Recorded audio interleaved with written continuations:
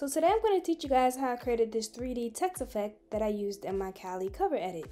So we're starting off in Blender. This is a free software that anyone can download, so no plugins needed. So we're going to hit X on our keyboard to delete this default cube. Then we're going to hit Shift A on our keyboard to add text, and we're going to hit 7 on our keyboard to go into top view so we can see the text overhead. So we need to hit tab on our keyboard to go into edit mode and then edit our text. So we need to type it this way that I have it on the screen, so when we have it in a circle it reads the other way. So you'll see further, but just make sure you end up having the text look just like this. So then next we're going to hit tab on our keyboard to get out of edit mode and go into object mode, and then we need to hit Shift A on our keyboard and then select curve and then hit circle. So we need to select the circle and hit S to scale the circle larger. And so we need to go into our modifier tab. So where that white marking is the actual modifier tab. And we need to add the modifier on the text. So just follow the instructions that I have here on the screen to add the modifier to the text so you can form it to the circle.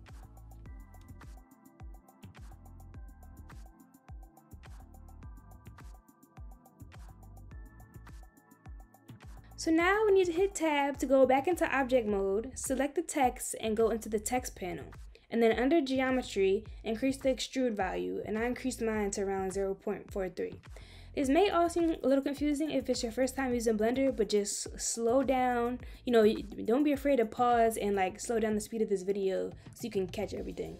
So now we need to right click on our text and then convert it to a mesh, because this is how we're going to manipulate it. Then we need to hit 0 on our keyboard to go into camera view, because this is how it's going to look when we export it. Once you change your camera dimensions to 1080px by 1080px, and then now we need to rotate the text and add keyframes. So we're going to select R on our keyboard and make sure your mesh is clicked, and then select R on your keyboard, and you can use the mouse to rotate the text. So just follow the instructions I have here on the screen. But just remember, when you want to create a keyframe, hit I on your keyboard and then select location and rotation to set your keyframe. So you have to move it first and then hit I to select the keyframe, because it won't automatically create a keyframe for you like it does in After Effects when you manipulate the shape. So just follow the same process until you get it to rotate as many times as you want. So we're going to go into the materials panel and then change the base color. I did a really light pink. So just follow the render instructions I have here on the screen. I adjusted the light and then turned on the ambient inclusion and bloom, and then changed the bloom color. So just follow the instructions. I didn't want to explain every little thing because I don't want this tutorial to be too long, but just pause the video and copy the render settings that I have.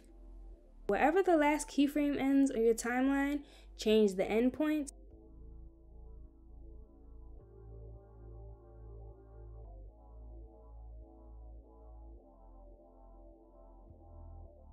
So make sure to turn on transparent under Eevee under our render engine, and when the grids look like this, that's how you know it's transparent.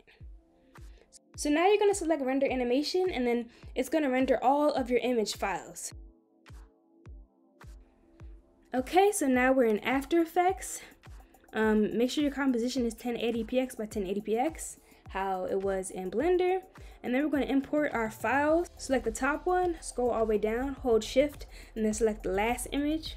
And then once you do that, make sure you select PNG sequence. So once you import your PNG sequence, just drag it from your project panel into your composition onto your timeline. And so now we're going to brighten up the 3D text. So we're going to add hue and saturation to this sequence, and we're just going to raise the lightness. Then I also added a glow setting to give it like a glowy pink accent, which is kind of similar to how the original cover text looked.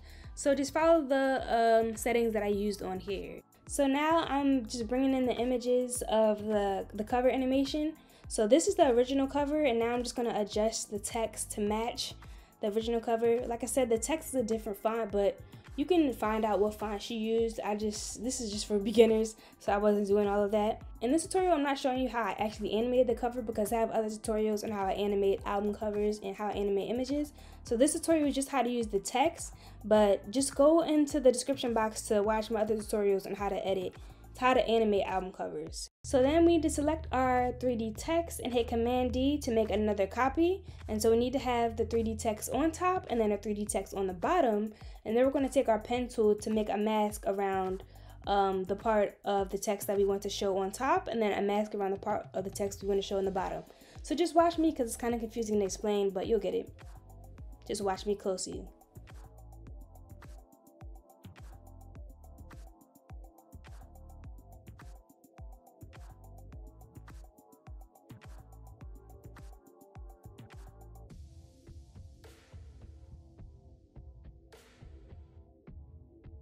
When you actually animate her with like the pencil or whatever you choose to use to animate her, you're gonna probably have to create keyframes under mask path so that the text doesn't go within her body. So there I'm just creating keyframes to make sure the text doesn't go within her body.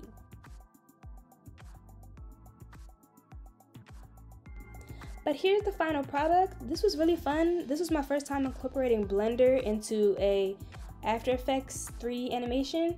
And you don't need any plugins to do this. So eventually I'm gonna end up getting Element 3D so I can bring in 3D assets into After Effects that I create in Blender. But yeah, so subscribe to be on the lookout for other tutorials I post, and follow me on Instagram and TikTok for exclusive new content and fun tutorials, edits, and more. See y'all in my next video.